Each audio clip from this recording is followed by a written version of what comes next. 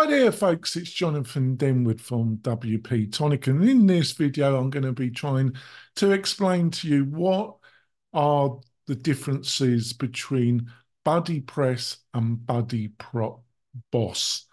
BuddyPress and BuddyBoss. That's a mouth twister, isn't it? They're both great platforms. There's a clear leader in my mind, and also I just want to share the basic things that you need to know before you choose one against the other. I think got some great insights. I'll be back in a few moments, folks. So you're looking at BuddyPress and BuddyBoss, and you're trying to work out what's the differences and which one could be the best tool to do the things which you're looking for.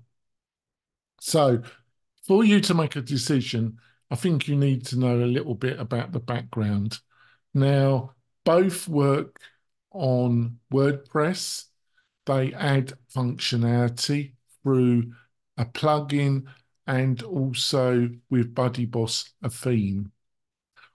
Um, WordPress is really powerful. It drives about 43 to 45% of all websites in the world. Really flexible, and unlike some SaaS platforms like Mighty Networks or Circle, if there's a key bit of design or functionality that you really need, you're not entrapped because it's open source software. You can have it customized and it's not a dead end. You do have to have it hosted, and you do have to organize that hosting. Now, when it comes to the two platforms on WordPress, BuddyPress was the original. It's totally free and it's been around a number of years. It works. It was for a period of time kind of semi-dormant until about a year ago. It had a period of development and active development, and it had a lead developer who was a great developer and he's still around in the community. But it almost went into a semi-dormant phase because the lead developer had to make a living and he got busy doing other stuff. Now, the origins of BuddyBoss was it was a small team of developers that used to do a lot of customization of BuddyPress. And they saw that it was kind of semi-dormant, and they thought they made money by doing a lot of customizations, but they thought they could make a better business. And if they took BuddyPress and adapted it and added a lot of additional functionality, they would get a much better product. So they did that, and it's called forking. And because BuddyPress is open source software, it's totally legal to do that. So they did that, and they added a theme to it, and they added functionality to the theme, and also they added functionality to the BuddyPress plugin, and they renamed the new kind of plugin with the theme, and they called it BuddyBoss. And over uh, probably a 10-year period, they have improved it, improved it, and improved it. Now, they offer a plugin. The actual plugin, you can download that for free. And it is in some ways, even the free plugin is the improvement on BuddyPress.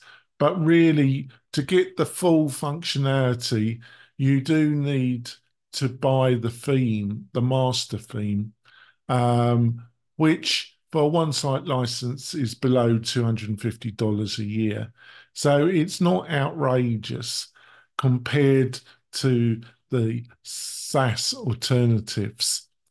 And then you have to renew that to get updates and support. Now, the other thing is BuddyBoss actually gives you a lot more functionality than BuddyPress, because BuddyPress is a social media platform where you get some of the functionality that you would get if like on Facebook group or some similar social media platform.